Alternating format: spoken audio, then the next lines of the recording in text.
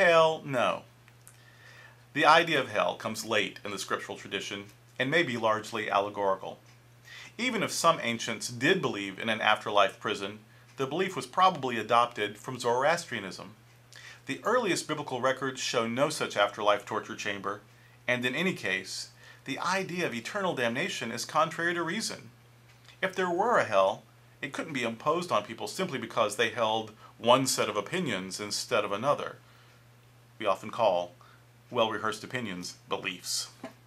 A deity that would create a hell and abandon souls to it for any reason is not one that I would serve. Fire insurance religion is not something I would ever embrace or promote.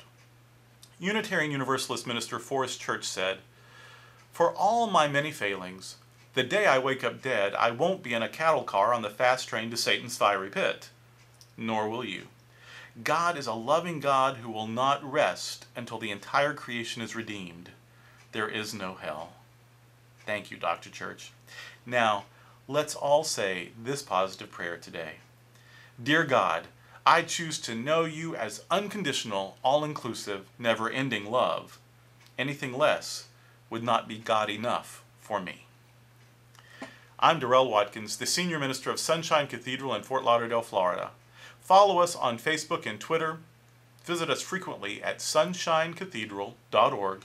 Worship with us when you can, and join me tomorrow for the Daily Reflection.